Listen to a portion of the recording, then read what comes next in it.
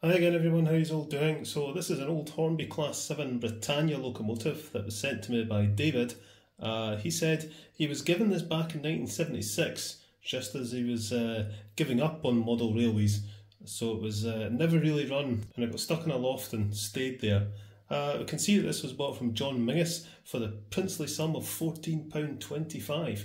And yes, that is how you pronounce that. It isn't Menzies. The Z is a substitute letter for an old Scots character called a yoch.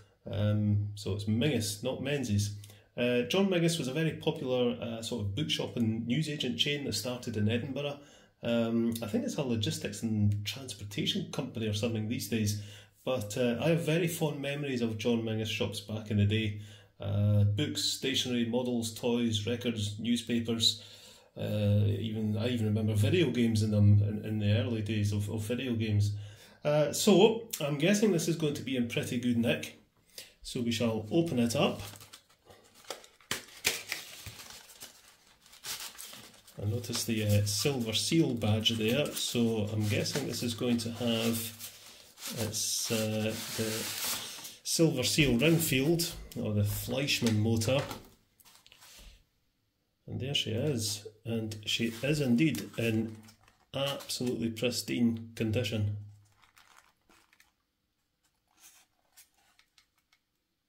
Very, very nice. Right, we'll get her out of the box and onto the track and see if there's any life in her.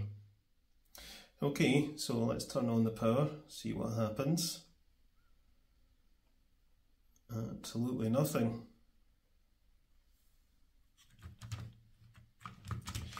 Nope, not a sausage in either direction. So it's a non-runner. Right, okay, we'll get her into the shed and off to the bench and see what's up. Righto, let's get a look at this. Yeah, at first glance I thought this was in absolute pristine condition, but actually I think it has met with a bit of an incident in its past. The ladder on the back of the tender is a bit bashed, and also the drawbar is a bit bent, and it's got a bash on the end of it, and the contact underneath is not quite in the right position. So something has happened to this in the past, but otherwise it is in very, very good condition in its glorious 1970s shiny plastic, which I actually don't mind. You know, sometimes kind of gloss finish is looks a bit more like metal. Right, okay, I think first thing I'm going to do is just check the movement on the locomotive. That seems absolutely fine. No points of resistance. Yeah, there's something up with the front bogie pulling it backwards. One of the wheels is dragging. I think possibly one of the tyres is a bit out of position. Yeah, one of the tyres there is just a bit out of position. Other than that, it looks fine. It's just all very, very dry. Well, let's have a look at the tender. Just look underneath. It is the Fleischmann motor. Again, it's all very, very dry. Oh, these middle wheels are really locked. There's no movement in them at all. There's a wee bit of movement on those wheels, but nothing in the middle. Open that up. Yeah, very dry. I don't like the position of that gear. Oh dear, yeah, this has definitely had an incident. The motor, probably see this better once I get the weight off, but the motor's kind of bent. Dear oh dear. Okay, where's my screwdriver? Oh, it's in the layout room. We'll get this weight off. There was me thinking this was going to be a straightforward service, you know, thinking that the locomotive just hadn't been used for a while, but no, there's going to be more involved here. That off. So you can maybe see there how this is kind of bulged, and this gear's at an angle. There's a big scrape on the gear as well, so yeah, I think this has had some kind of episode has been dropped or whatever. Just take these brushes out.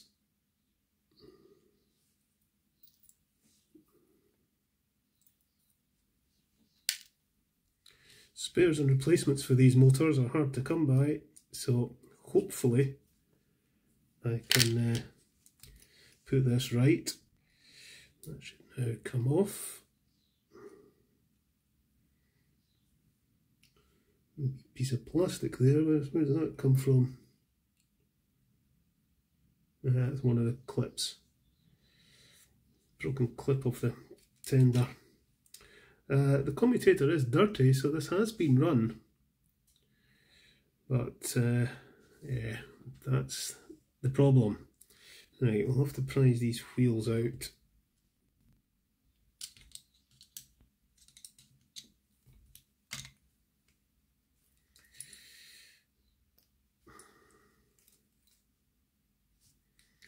So that gear, that will now come out. So it's more a case really, it's this part here that's got bent. I'm probably going to have to take the circlip off to fix it, annoyingly. Do it that way. Right, I can get that off and get that off. You can maybe see that the spindle is bent and this whole piece here is bent. Dearie me, how easy is this going to be to straighten? Get that bent back. There's that.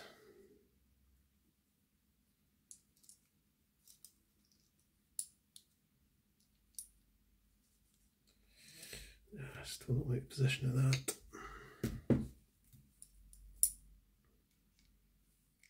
That looks a bit better. So if that's on there, and that is fixed on there, is that engaging and turning? Yes it is. I think that will be okay. Right, okay, manky brush. I'm going to file this gear because it's been chewed up during whatever catastrophic event this has been through. Just going to take this little soft washer off at the moment, and then we'll get the commutator cleaned up. We'll give it a scoosh and get the old T-cut on. Give it a scoosh. That's that sorted. Usually this is all black and dirty, but it's pretty clean. But while we're at it, we'll give it a wee scoosh and run a pipe cleaner through these holes. Come on, get in. There you go. I still don't like this part here. It's still not quite the shape it should be. Right. Put that little washer back on, and then we'll put this back, and I think we'll just put it back together and see how it runs. Don't want to screw that plate down too tight. Right, that's spinning nice and freely. We'll get some oil in the bearings, silicone grease on these spindles. Put these gears back on.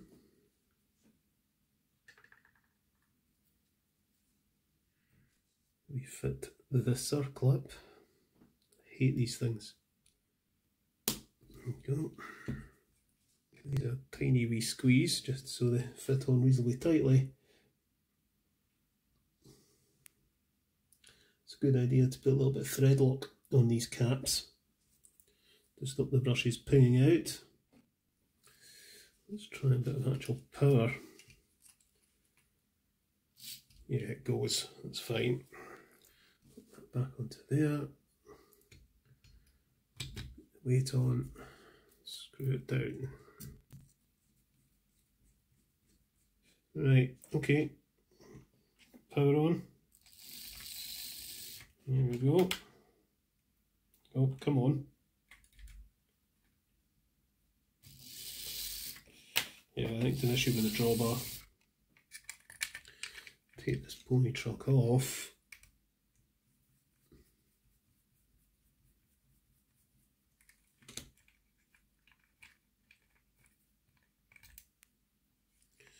Little washer there, two little washers. Right, don't know whether you can see, but it's, you know, it's had a bash and it's a bit bent. So I think we'll try and bend it back first of all. Always scary doing this because the risk of it snapping is pretty high. And then we need to get this contact back where it should be.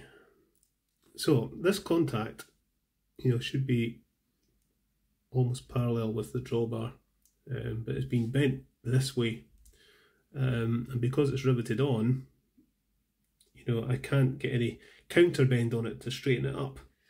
Right, the only way I think I can get this to stay in position is to get some super glue in there.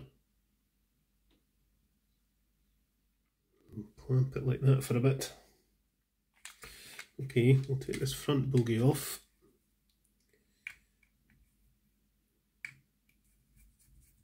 And I think we'll get a look inside the loco. I think it'll just need a spot of oil, but you never know. Right, how does this come off? Okay, that will be holding on the cylinders. I'm looking for a screw. Oh, there's one right at the front. Right into the smoke box. Right, undo that. Let me lift off. Yep, there we go. Oh, see, that's loose. Obligatory bits of little polystyrene. But yeah, it all looks fine. So we'll get some oil in. Where's my oil? What have I done? My oil. There it is. And get some oil into the axles. So the axle's oiled. And I might as well just put a few touches on the linkages. Yeah, this wheel here, tyre, is just not where it should be. Right, I'm going to go and get a spot of lunch and then we'll get it all back together. So I've given the glue on this a good while to cure, and that's sitting a bit better now, so hopefully that'll connect to the tender fine. So I think we're pretty much done, but I think I'm going to have a bash at fixing this ladder. At first I thought it was just plastic, and the chances of reshaping it back were going to be pretty slim without breaking it. But no, I think it actually is metal. Let's see what happens if we just give that a wee lever there like that. Yeah, that's straightened up a bit. It's this bit here that's got pretty mangled. Let's see.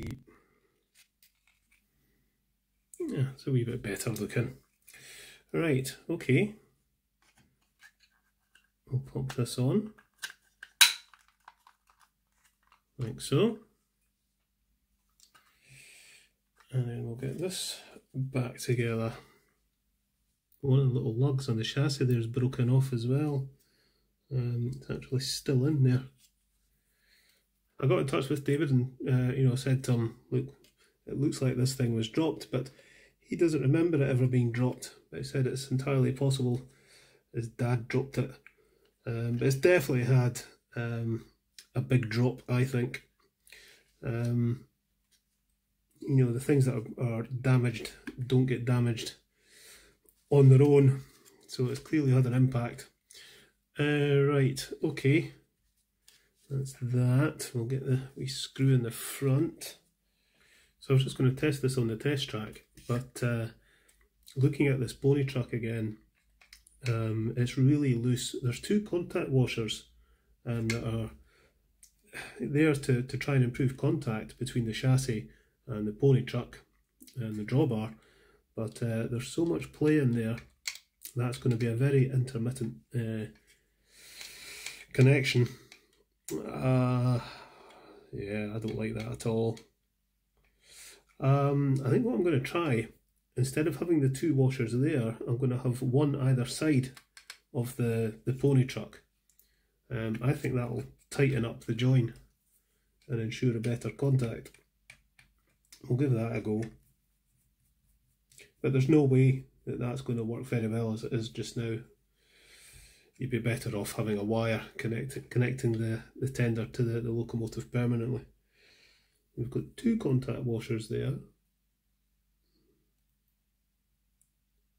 So let's take one,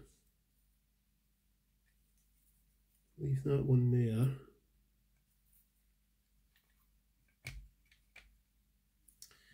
And then this one we'll put in there, like that. And then when we tighten that up, I think that'll be better. I need to check the service sheet, see if maybe it's meant to be that way. The screw then comes into contact with the contact washer, and the screw is then screwed into the chassis. That's better. Right, okay. Let's see if this goes.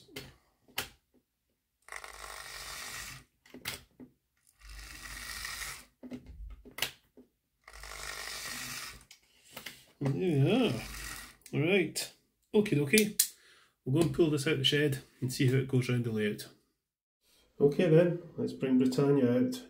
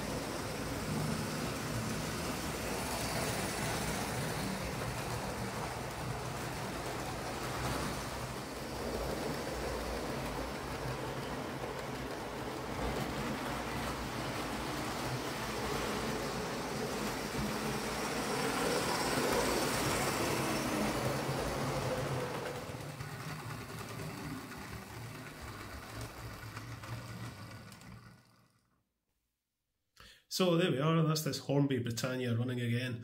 Yeah, the issue there was that this appears to have had a nasty fall at some point, and the impact had actually bent the motor casing. That caused the gears to be out of alignment and lock up. So straightening out the casing sorted that out, but it wouldn't have taken much for that to have been terminal, and this would have needed a replacement motor. The drawbar was badly bent as well, and the contact on it out of position. but that's straightened out, as is the ladder on the back of the tender. You know, according to the service sheet, there's only one contact washer on the rear pony truck, whereas this actually had two. I put one underneath the pony truck where the screw goes through, and that improved the connection there. It looks like it's been very lucky not to have had more serious damage done to the body of the tender and the locomotive from whatever fateful event this went through, but it's running again now, and hopefully will do so for a good few years to come, so long as it doesn't get any more impacts. Right, okay, I shall get this packed up and sent back to David, and I'll catch you later, folks.